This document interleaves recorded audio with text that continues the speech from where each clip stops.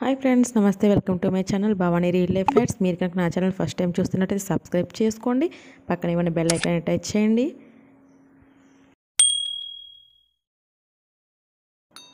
ఈరోజు వీడియోలోని అదిరిపోయే బీరపొట్టుతో పచ్చడి చేద్దామండి. దానికోసం ఏమేమి కావాలో, ఈ పచ్చడిని ఎలా రెడీ చేయాలో ఈ వీడియోలో చూడండి. 3 నిమిషాల్లోని ఇలాంటి పచ్చడిని చేసుకోండి. స్టవ్ వెలిగించి ప్యాన్ పెట్టి 2 టేబుల్ స్పూన్ల ఆయిల్ వేసుకోవాలి. ఇప్పుడు ఈ ఆయిల్ వేడెక్కిన తర్వాత 2 టేబుల్ స్పూన్ల పల్లీలని వేసుకోవాలి. ఆ తర్వాత 1.5 టేబుల్ స్పూన్ పచ్చిశనగపప్పు ఉంటుంది కదండి, ఆ పచ్చిశనగపప్పుని వేసుకోవాలి. పచ్చిశనగపప్పు వేసిన తర్వాత 1 టేబుల్ స్పూన్ మినప్పప్పుని యాడ్ చేసుకోవాలి. పొట్టు లేనిదైనా సరే, పొట్టు ఉన్నదైనా సరే, ఏదైనా పర్వాలేదు, టేస్ట్ బాగానే ఉంటుంది. ఇప్పుడు ఈ మూడింటిని బాగా కలిపిన తర్వాత ఇవి కాస్త ఫ్రై అవ్వాలి.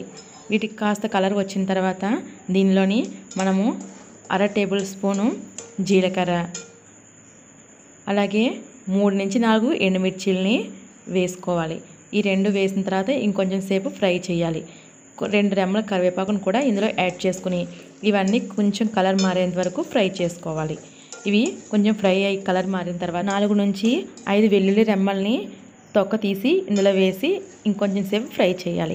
ఇప్పుడు మనము బీరకాయ ముక్కలు అనే తొక్కు ఉంటుంది కదండి, పైన తీసిన పొట్టు, ఆ పొట్టుని ఇలా చిన్న చిన్న ముక్కలుగా కట్ చేసి కడిగి పక్కన పెట్టాను. ఇప్పుడు ఈ పొట్టుని నీటిలో నుంచి తీసి డైరెక్ట్గా ఇలా పెనంలో వేయాలి. నీళ్ళు అవి లేకుండా కొంచెం వాడినిచ్చిన తర్వాత వేయాలి. చూసారు కదండి, ఇలా సమానంగా ముక్కలుగా కట్ చేసి పెట్టుకుంటే పచ్చడి అనేది చాలా టేస్ట్గా ఉంటుంది. ఇప్పుడు ఈ ముక్కలు ఇంకా ఈ పోపులన్నీ కూడా బాగా వేగేంత వరకు, ఈ పైన ఉండే బీరపొట్టు తొక్కు కొంచెం సాఫ్ట్గా అయ్యేంత వరకు కూడా ఇలా ఫ్రై చేస్తూ సిమ్లో పెట్టి మగ్గనివ్వాలి. అలా 5 నిమిషాల నుంచి 10 నిమిషాల వరకు కూడా నాకు ఇది మగ్గడానికి టైం పట్టింది. ఇప్పుడు ఇదంతా కూడా చల్లారనిచ్చిన తర్వాత మనము మిక్సీ గిన్నెలో వేసుకుని మిక్సీ పట్టుకోవాలి. నేను సగం ఆఫ్ వేస్తున్నానండి. ఆఫ్ వేసి కొంచెం మిక్సీ పట్టిన తర్వాత ఇది కొంచెం నలిగిన తర్వాత ఇది కొంచెం కిందకి దిగుతుందన్నమాట ఈ చట్నీ.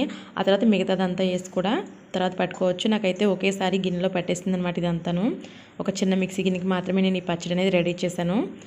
ఇప్పుడు దీనిలోనే మనము దీనిలోకి సరిపడినంత సాల్ట్ని యాడ్ చేసుకోవాలి. అలాగే కొద్దిగా చింతపండు ఉంటుంది కదా, మనకి పిక్కలు తీసిన చింతపండు అనేది, అటువంటిది నేను డైరెక్ట్గా వేసేస్తున్నాను.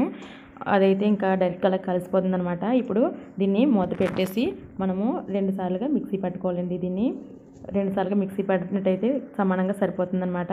చూసారు కదా, మొత్తం కలిపి మిక్సీ పట్టేసాను. 2 సార్లుగా వేసి పెట్టాను అనమాట. ఇలా రెడీ అయింది. నేను ఇందులో వాటర్ అనేది చాలా తక్కువగా యాడ్ చేశానండి, అంటే నలగడానికి ఎంత సరిపోతుందో అలా అనమాట. ఇదైతే కొబ్బరికాయ చట్నీని మనం ఎలా చేస్తామో ఆ క్వాంటిటీలో మనం ఇలా కనుక చేసినట్టయితే చాలా పర్ఫెక్ట్గా వస్తుంది. అలాగే ఈ చట్నీని ఎవరైనా సరే ఒకసారి తప్పకుండా ట్రై చేసి చూడండి, మీరే అంటారు చాలా బాగుందని.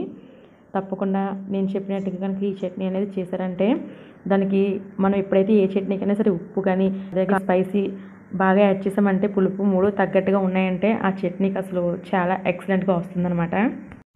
సో ఫ్రెండ్స్, తప్పకుండా ఈ చట్నీని ట్రై చేయండి. అలాగే ఆహాని కూడా మీరే అంటారు. మీరు కనుక నా ఛానల్ ఫస్ట్ టైం చూస్తుంటే ప్లీజ్ సబ్స్క్రైబ్ మై ఛానల్.